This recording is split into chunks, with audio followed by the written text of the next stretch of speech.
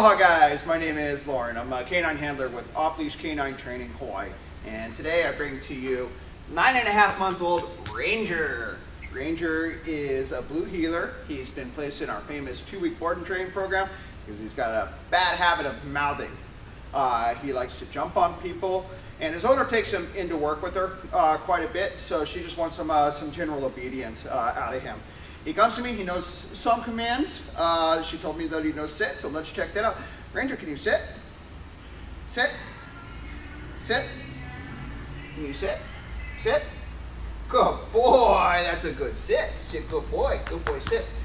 Other than sit, which you can see I'm not getting any consistency out of him, he doesn't really know too much. So he's kind of a blank slate, and I'm going to build him up into an incredible dog over the next 2 weeks.